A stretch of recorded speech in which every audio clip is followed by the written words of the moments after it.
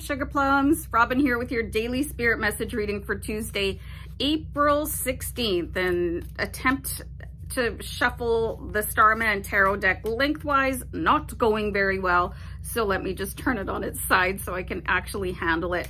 So I'm getting that song, and I think we heard it a little while ago, that song by Crazy Town, Butterfly. But I keep on hearing the word butterfly, okay? So you might get a message from a spirit animal, butterfly, today. And just pay attention to what kind it could possibly be, you know, the color of it, if it's blue or pink or orange, and look that up, okay? It's the thing about spring, summer, and fall is that you get to see a lot more spirit animals. I don't know, it depends on where you are in the world, but we don't have a lot of like animal activity where I live in the winter because it's cold AF. So, woo, sacred clown coming at you, okay? So, wow, this is a really, really deep and intense energy. This is the Fool in like a regular tarot card deck. But in the Starman, the Sacred Clown, there's going to be a mission ahead of you today that looks like it's going to be just a little bit fraught with danger. I'm going to write that bad boy down. Hold on.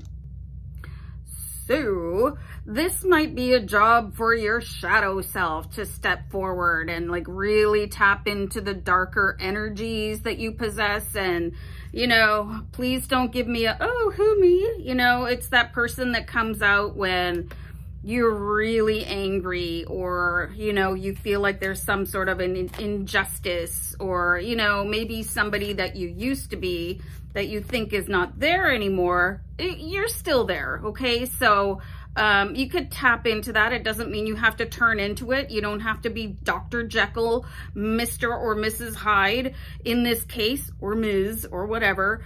You just have to like use that energy, okay? And if you're having a really tough time, just picture your favorite, I want to say, super villain, so that you don't have to handle like dipping into a part of your personality that you worked really hard to sort of forget about or eradicate or integrate, okay? But the good news is with the 10 of Cups, whatever is happening over here, you can pull right back out of that energy again, okay? So you might even want to have a crystal on you today, if you possibly have one, you know, like a black obsidian or something like that, or something really refreshing. Like I'm getting like an image of a pink jade or something like that, or whatever. If you have a good luck talisman, you might want to grab that before you go out the door today,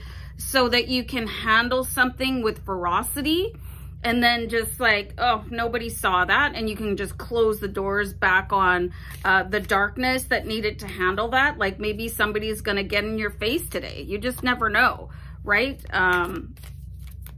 And you still have to have that ability to be a warrior in any situation. And we do have the King of Wands here, and he looks a little bit to me like Braveheart, okay? So everybody looks at Braveheart, well, I do anyway, as this conquering hero. But I mean, there was a lot of stuff going on, and you have this, you have the ability to stand up to anybody, anywhere, anytime.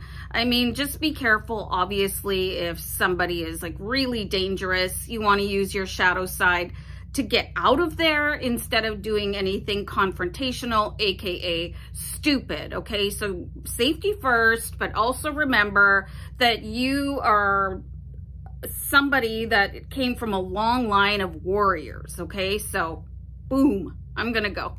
Bye.